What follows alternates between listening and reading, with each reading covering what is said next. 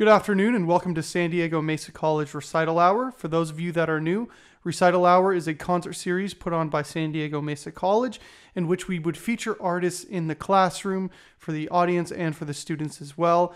But nowadays we just do it online, live streaming for all the world to see. So if you made your way here today, please come back and join us for future performances.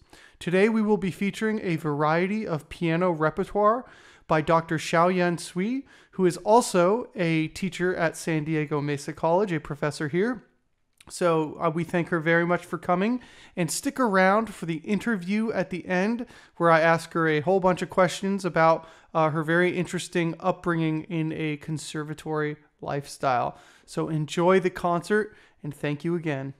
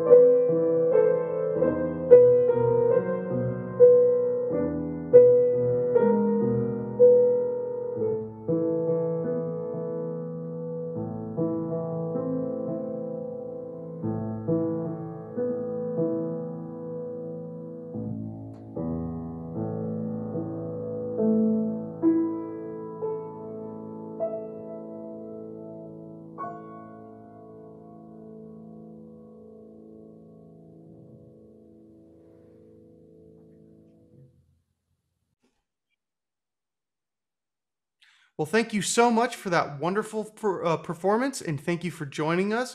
We have with us today Dr. Xiao-yan Sui, and thank you again for that performance. Please give us a little background on why you chose these pieces to share with us. Yeah, thank you so much, Ian, for having me. I'm glad to talk about the piece I performed today. As you heard today, the first piece is Mazurka by Chopin. So I like to introduce this piece because it's a folk dance, it's polished folk dance, and you can feel the rhythm, the Mazurka rhythm, and then you feel the energy, you feel the joyful, feeling of this piece. And the second piece is Serenade by Schubert, original composed by Schubert. And then Liszt, transcribed this piece in a different version. It's interesting to hear the piece in a different, angle. You can hear different, voices on the soprano on the right hand, and then it's a very interesting version to hear this piece. And the third one is the variation on a theme of Corelli by Russian composer Rachmaninoff. And Rachmaninoff is always my favorite composer. I really, always have a motivation to play his, music. I play his piano second concerto when I graduated from college with my professor. is his music always inspire me, always give give me motivation to study and keep going. Yeah, and the following piece, actually, the recording is the world premiere performance I made last year. The piece composed by my colleague, Dr. Ramstrum. It's very interesting piece because we had a conversation to talk this piece before I perform. I get idea directly from the composer, what she want to express, what what kind of sound she's looking for, and I feel it's a fantastic opportunity for performer to discuss the music with the composer before the performance. Is really a fantastic opportunity for me. And the last piece is the Danza Argentina, because I really love the Latin American music, the tango, that, the melody is so, it's charming, it's very beautiful. And so I like to put this piece at the end of the concert. And I hope you all the audience enjoy that performance. Yeah. Well, I'm sure they all did. Thank you very much for sharing all of that with us. Now, you are a familiar face, I would say, around at the Mesa College parts, having taught many classes there and students, but we have plenty of new viewers and students who perhaps may not know who you are. So would you please describe your educational background for us and tell us who you are? Okay. I graduated from school in 2 countries. I got my bachelor degree in China, Tianjin Conservatory of Music, and I got my master and doctor degree in United States. And I think to me, I think my family, especially my parents, had a great impact on me. The experience I had before when I was young is just shaped what I am now. And I was born in a musician family, and my parents are, professors at Tianjin Conservatory of Music in China. And if you know the Chinese, music education system, Tianjin Conservatory of Music is one of the top conservatories in China. Yeah. Yeah. And at that time, the conservatory offering housing for all the faculties, was pretty nice. Yeah. Yeah. And then we live in a huge, condo complex, all the faculties. And then literally the condo is next to the campus. So you hear all different kinds of music all the time. You hear piano, you hear violin, you have trumpet, and it's going on, all the time. And nobody complain if you practice trumpet at 11 p.m. Nobody gonna knock your door and say, hey, you cannot play that loud. Yeah. And I just think my neighbor, I just feel very grateful. They never come and knock my door because I practice hours and hours every day and nobody complain. Well, that's an interesting, experience. I think not many people had this before. Right. I'm jealous. I'm jealous of your experience. Thank you. Yeah, I feel very grateful too to live in that community with all the musicians, all the great neighbors. Yeah. And also I studied in Tianjin Conservatory, and also overall I start with I study in 2 different countries with with professors from 3 different countries. Mm-hmm. And with different backgrounds as well. Among all of them, there's a professor from Donosa Conservatory, At that time, because our technical conservatory invite some of the professors from Odessa, and then they came like every year. So you get a chance to study with different, professors. Mm-hmm. It's really wonderful opportunity, wonderful, this is great opportunity for students to explore different kind of, music. And also, I think one professor I studied with in America, she's great at Norwegian music. I performed a concert last year for Greek music, two pianos and piano duet pieces. And also, I studied with professors, also, as expert on Chinese piano music, of course. Yeah. So yeah, those experience is just give me, always give me motivation, almost encourage me to keep going and then become a professional musician. Yes.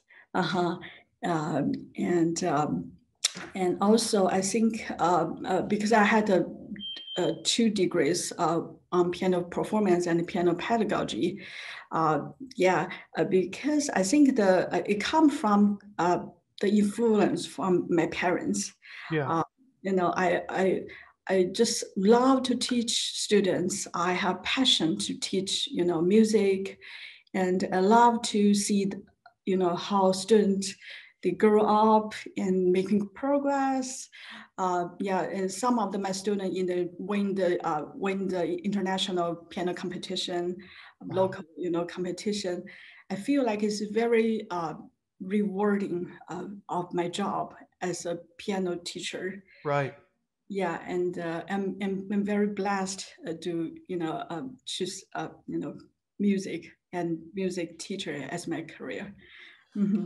Yeah, well, I think, some of the things you were talking about, having the degrees from these different areas, like starting in China, getting your other degrees here, and also within those sections, also having some diversity of influence on you. I think that'll bring us into our next question, which is one of our focal points this year is diversity in music. And it's my belief that diversity of cultures, genders, politics, and outlook all affect artistry. And how do you think diversity affects music? And how's your background played into your musical career? Were there any challenges based off of who you are? And if so, how did you address them? Mm-hmm. Yeah, that's great questions. And I think to me, diversity is the most important part of humanity. Yeah. The whole world has diverse cultures, languages, thoughts, and opinions. Uh-huh. And I think diversity is the drive or the motivation for people to study and understand different aspects of the world, to be creative and innovate. Um, and when I'm thinking diversity is very important, even more that I'm thinking is how we can promote um, the understanding of diversity among peoples. Uh-huh. Because the barriers of always exist, like a language.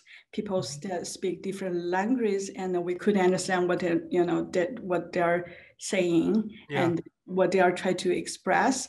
And I think music is the universal language. It doesn't need any words to translate, Hmm. and is a media or a bridge to connect different cultures or countries. Uh-huh. Yeah. And I can share an interesting story. When I studied with the professor from Odessa Conservatory, I mentioned before, because they only speak Russian. They don't know Chinese. They don't know how to speak. They just speak a little bit English, but not very well. And at that time, our school hired an interpreter. So this, we have two pianos, next to each other. Professor sit in one piano and the student sit in the other piano. And in the middle, there's a chair for interpreter. Okay. And one time, my interpreter got sick.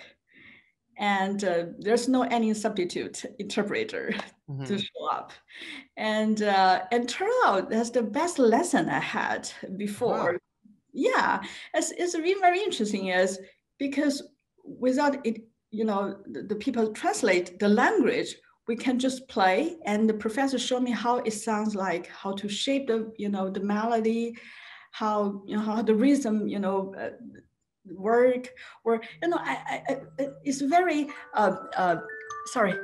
it's very interesting experience because I feel like I learn much more without language. It's just music. You can learn directly from people who doesn't speak your language. Yeah, so I feel this is very interesting experience to me. Well, it kind of enforces your thesis of you were saying music as a universal language and your best experience not being with a translator. And I could totally see that because when you have the translator, they're, probably without knowing, they're injecting some of their own personality into the direction and all of that. But when it's just the music, you're right. Sometimes, if I'm listening to a French opera or something like that, I might not know what the words are being said, but they're still having emotional reactions to it, right? Yes. Whereas, if something's in English, it's obviously easier for me to get, but music is music. And even when I'm listening to music in my native tongue, I'm not always listening to the words. I'm an instrumentalist by trade, so I'm listening to melody and, Yes. so there is this universal language aspect to it. Yeah, you're absolutely right. Think about Debussy. Probably sometime my student play Debussy, and then one student told me, I feel like it's Chinese music.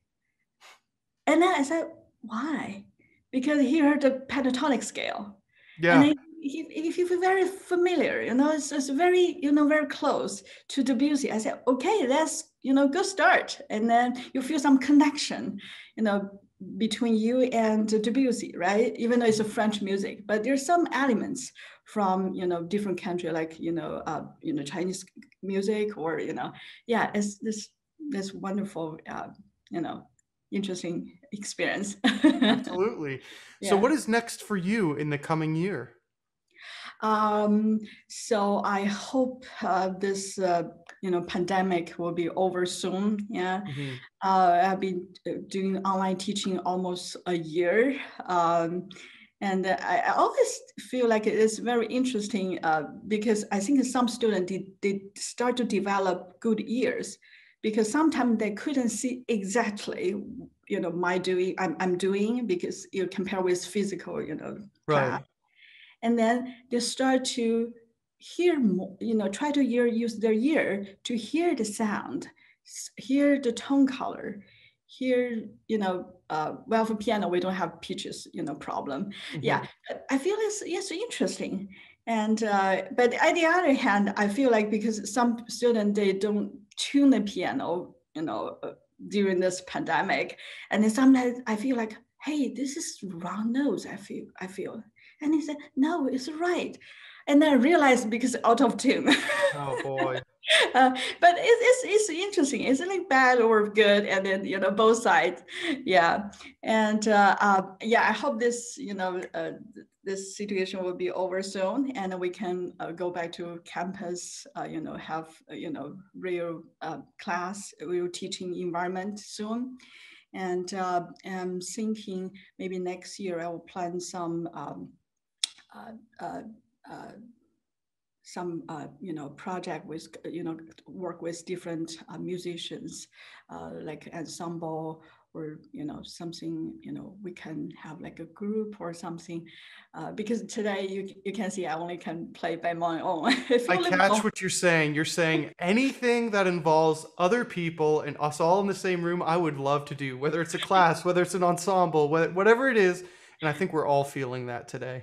Yes. Yeah. So we'll keep our fingers crossed and hope for the best for that all this starts to get better. But Thank you so much for joining us today and with your time and sharing those videos for us for Recital Hour. Thank you And so much. we Yeah. hope to have you back very soon. Yeah. Thank you so much. That's my pleasure. Yeah. Thank you for having me. Mhm. Thank you.